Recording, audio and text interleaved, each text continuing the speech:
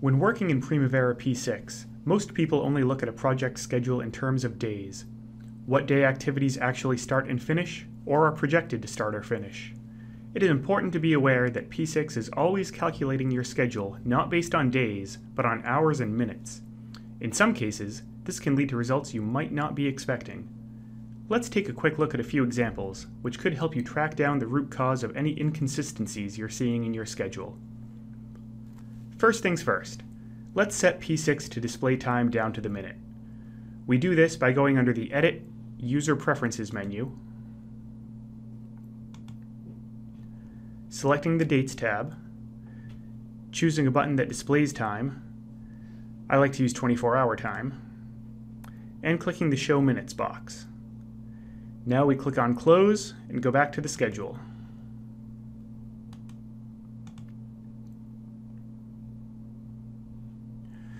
You'll see that all the dates now include the time, but you might need to widen your date columns in order to really see it.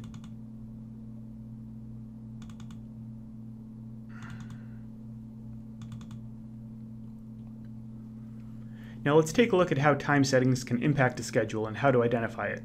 Here's our first example.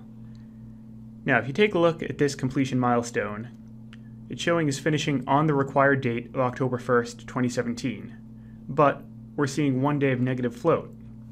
Doesn't seem to make sense, right? Well, let's look at the actual time settings of the milestone constraint. Under Status, Constraints,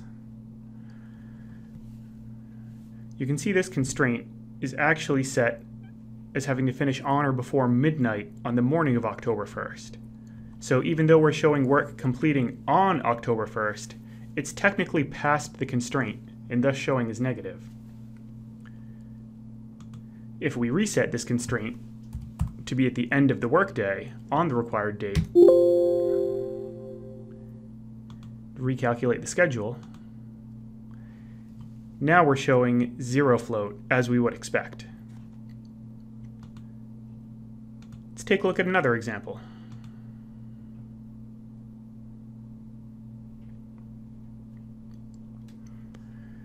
Now, in this case, we've got the same situation. Finishing on the completion date required, but still 1 day of negative float.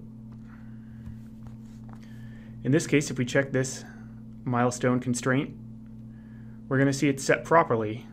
Constraints not required until the very end of the working day. But there's somewhere else we can check for a very similar issue, the overall project must finish by constraint.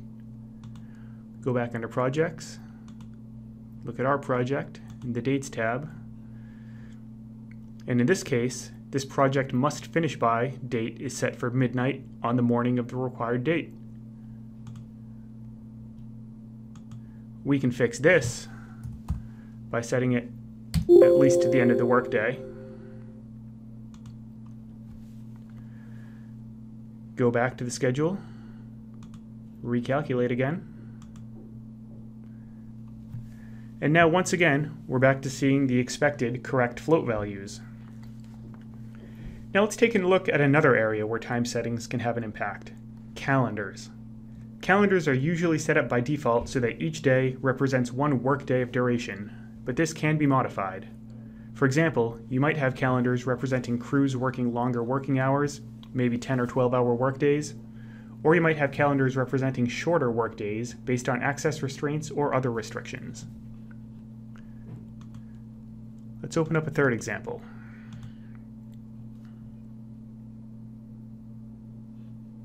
Now, in this case, we can see things are going the opposite direction. We're showing completion on the required date of October 1st, but with 1 day of float shown.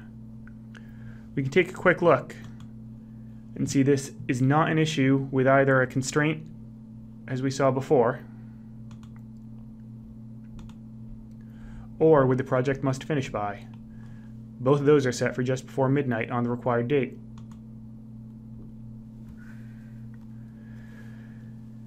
Now, taking a quick look, you might see that something looks a little different with some of the early start and finish dates though. Instead of all the activities starting at the beginning of the workday and ending at the end of the workday, we've got activities that start and end at more irregular times. This is because of the working hour settings of one calendar. If you take a look down at this granite curbing activity, it is set on a calendar where during the time frame when this work occurs, work starts at 8 a.m. and goes until 6 p.m. It's a 10-hour workday. Let's go into the calendar settings. Here's this project's calendar. If we modify to look at the details,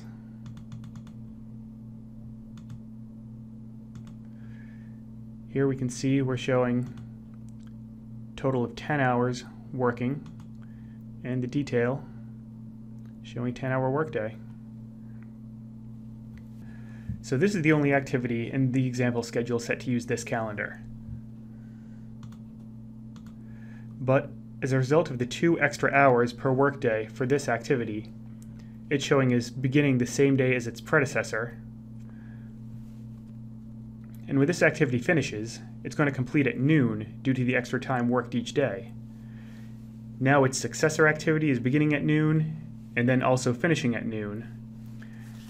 This is going to propagate right down the chain of all subsequent activities, culminating with our project completion here being achieved at noon on October 1st.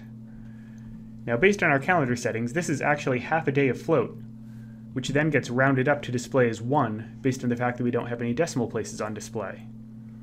This isn't something that's technically inaccurate, so it's good to be aware of. If you're working in a schedule in which you've defined your own calendars, you're likely aware of any potential irregularities like this. But if you're reporting on a schedule built by another party, you might need to familiarize yourself with their calendar and time settings to ensure you're providing the most accurate data. I hope this video gave you some extra insight on the time settings in Primavera P6. Please visit the PMA Consultant's website for more clips on best scheduling practices.